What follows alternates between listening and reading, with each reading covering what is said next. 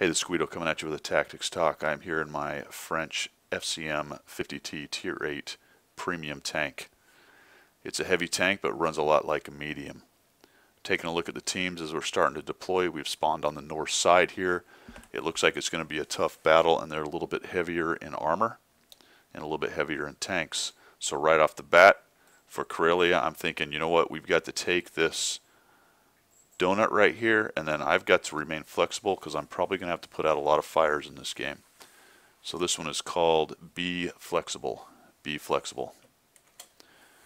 So the first thing I'm going to do, as I said, is I'm going to try to get up to the donut.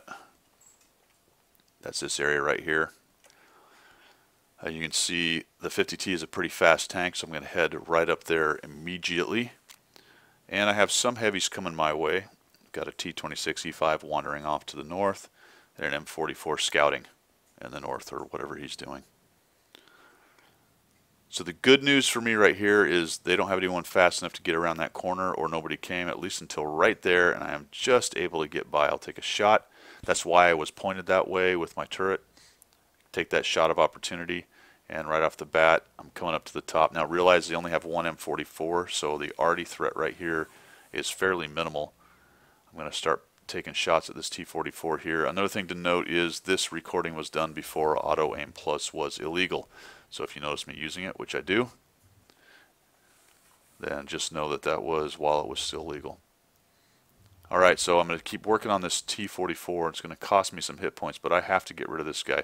Now this CDC comes in and he rubs against me there. You got to give people room to work, and that's one of the reasons why you want to stay a little bit further away from people. Unfortunately, I'm going to come around here. I'll prioritize this T37. I thought he was a one-shot. Do not kill him. And now we're going to kill that 44. Okay, so the first part of flexibility, I have taken this donut, and I figured I needed to do that because I didn't want to get stuffed at this corner with all their armor potentially that could be there. And if they took the donut plus had all that armor, we were going to be in a herding status. And you can see that I have a considerable amount of my team just camping back at cap. One guy wandering off alone, so this is really not looking good, plus we're down some pretty good tanks. So let's see how this thing plays out. I considered going down there and starting to take out the T26 and the IS-3 over there. The problem is, IS-6, the problem is this tank doesn't have much armor, does it? So peek-a-booming down there, and look where my heavies are. They've sat back there on the corner even though we've been able to take the donut. So what I will do is decide that discretion is the better part of valor. And I will move up here towards the top. There's going to be a little bit of indecision. Now I am watching the mini map. What I'm watching for is if those heavies in the south start pushing, and my T34 and my OHO buddy over there should let me know. And I'm just looking for the rest of their team because I'm thinking, wow, I see some of them, but where on earth are the rest of these guys camping in the middle? I know that IS-3 is right there. I'm thinking, well, I need to go get him. Unfortunately, if I get close to him, he's going to spot me. And good news, the Su-100Y is not very smart. He says I'm being hit, so I'm going to point towards where I'm being hit, and he dies. Once again, checking the mini-map, those heavies down there are not pushing, and holy cow, ours are pushing. But I can tell that we got serious problems in the north, don't we? They have killed a lot of our tanks. Oh, there's the AT. He's wandering around through the middle. So good on their TDs for driving out in the middle, but he's actually going to get by me. Move a little bit to look for that shot, and I'll just shoot into where he was. Again, considering if going back down there to help with the heavies, but we have so many pushing into them, I figure that that small force is dealt with. And the reason I was fairly confident of that is if they had had more of their heavies down there, more than likely they'd have pushed into us. And I can also tell that there's quite a few tanks up north. So I'm fairly confident that our heavies will be able to deal with their smaller force there. So while we had a slightly worse team, their team did a fairly bad job of deployment. Had they simply come through the south, they'd have rolled us over. And it looks like another one of their heavies has showed up. Now you'll see when I shoot, I'll zoom out. I'm actually checking on that T26 going through the middle. I'm sort of judging where he is and where I am in regards to the bushes. Because if he was actually driving towards me, I may want to stop shooting or back up a little bit and keep some distance between us so he doesn't spot us. The good news is he's now going away from us, away from me, and I haven't been spotted, so I'm just going to end up farming him as he moves up the middle. And I'm sure you're saying to yourself, my goodness, what a bunch of idiots. And with most good games, it takes a compliant enemy, meaning they suck. So we'll keep farming this guy. Why he's driving straight up the middle, I don't know. End up tracking him on that one, unfortunately. And we got him. You can see as I shoot, I'll zoom out and look around. You get pretty stuck in the soda straw looking at somebody that you're shooting over and over again. Sometimes you don't notice someone drive right up behind you. Again, now I'm thinking about going and helping our heavies, but I realize that the cap still has issues. A T25AT, an STA1, and a T3485 were all seen over there.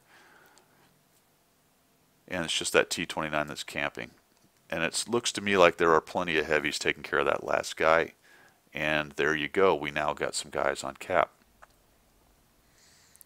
Good deal. T29's at least, if he's going to camp, he can spot people. Take a shot on him. Try to move forward, so I'm just bounding forward, but the STA1 decides to charge the T29. So I will do this at a standoff distance. Looking to shoot him. He's actually not going to go through there. He's going to come back around. Fortunately, the T3045 is either preoccupied or has decided not to come help his buddy. And we take down the STA1. There's a T25. You're going to see it here in a minute. That's working over the T29. And this is probably the point where, as I'm being flexible, I actually drop the ball a little bit. I get fixated on the T3485, and you will see the T25AT show up right there. Either myself or the CDC spotted him. And he has spotted us, and I just keep coming up. And I do not realize he's there for quite a while. I'm so fixated on getting this 3485. You'll see when I notice him. Just about right there. So there he is. Take a shot. Back up behind that rock. You'll see me now angle my tank a little bit more.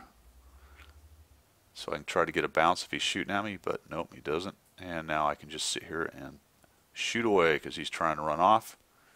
That was a bad idea on his part. He should have just sat there and tried to duke it out. He really didn't have many options. And this is something else good players will do. He's going to disappear, but I know roughly where he is, so I'm just going to lay that shot in there just in case, and I got him.